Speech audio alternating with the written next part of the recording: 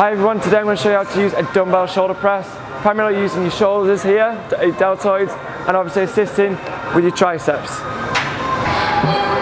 Okay, first of all, make sure the core is braced at all times before you carry out the exercise. Once you're confident, lift the dumbbell up for me.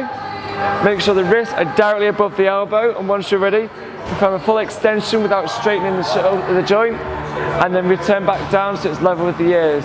Okay? Make sure throughout the whole exercise you keep those abs braced.